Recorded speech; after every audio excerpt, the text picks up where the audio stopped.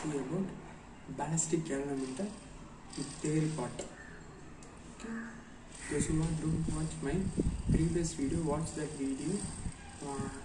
That video topic is ballistic galvanometer, construction working, the experiment part, everything I posted in the previous video. Watch that and watch this video. Don't waste time, let's hop into the video. Ballistic galvanometer theory part. That the current and magnetic field are parallel to each other, the force torque will not produce, so that the AC and AB only get produce a torque, and AB and BE act as a zero force. So that we know that a torque formula is force into distance between the axis point. So that torque is equal to NIAB sin theta.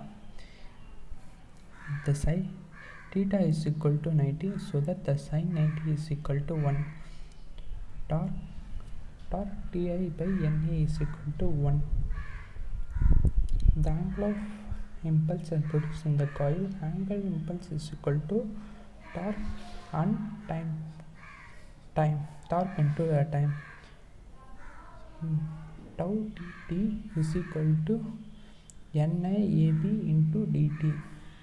If the current passes through the net t second, then the total angular impulse is integration of tau d theta integration of Na b I dt.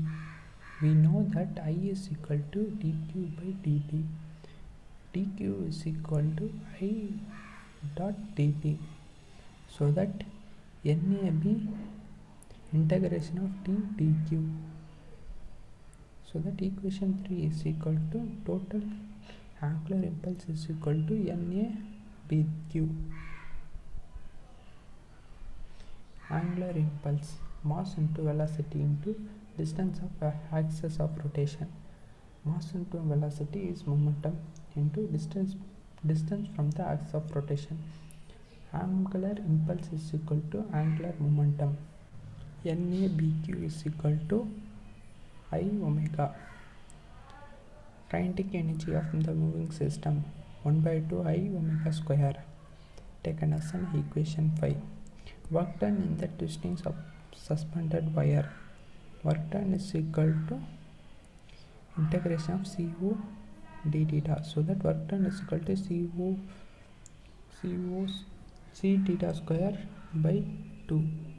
The time period of vibration T is equal to 2 pi I of IC square on both sides, so that the root get cancelled, and T square 4 pi r square I by C. If we need I value only, so that the other element goes to the left hand side, so that the equation 7 will be I is equal to C T square by 4 pi square, equating equation 5 and equation 6. So that 2 get cancelled, so that I omega into C omega square. Multiply equation 7 and 8.